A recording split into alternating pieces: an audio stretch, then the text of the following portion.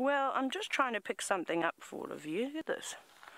I have a dragonfly, which I found on a piece of grass, and it didn't fly away from me, which I thought was a little bit unusual. Now, I wonder if it's perhaps not a young dragonfly, because if I do that, look at its wings. Look how beautiful and sort of intact they still are. They look like they're brand new, brand spanking new set of wings that this dragonfly has got. And not scared, so it's either really old or it's really young. I can't quite decide just yet. But it is very relaxed, so relaxed that I'm able to hold it on my hand.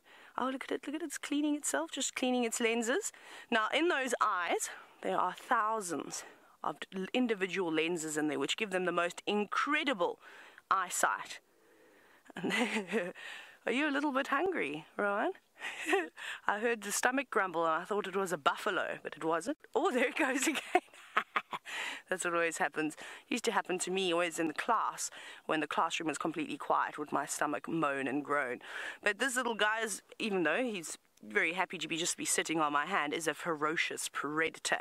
Now they're able to fly exceptionally quickly throughout the air and snatch up prey in mid-flight.